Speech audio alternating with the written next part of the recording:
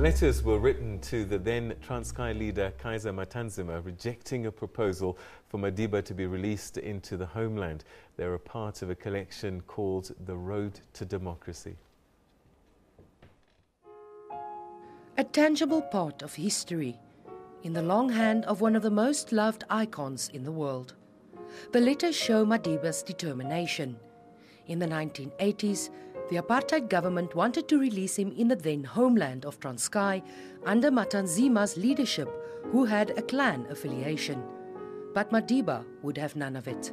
He rejected the idea firmly, saying he did not want to be pestered about it again. The letter is signed with his praise name, Dalibunga. Had it not been for avid stamp collector Gerard Kamfer, the two letters might have gone lost.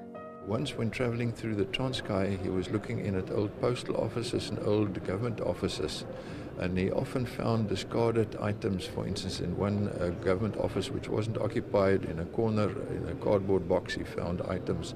He found all sorts of things, but nobody wanted it, so he took it, and upon inspection he found these letters.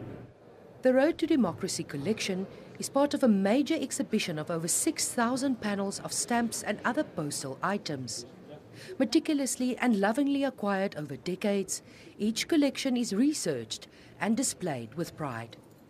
Some collections are worth millions, like these Cape Triangle stamps. It's a hobby that's still very popular.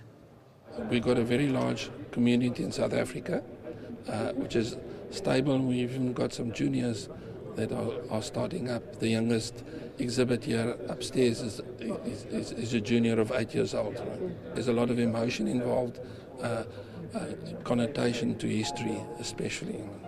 The written letter as we know it might be a thing of the past. But here, stamps and all things postal will always be regarded as rare, beautiful, odd and precious. Mariska Botha, SABC News, Cape Town.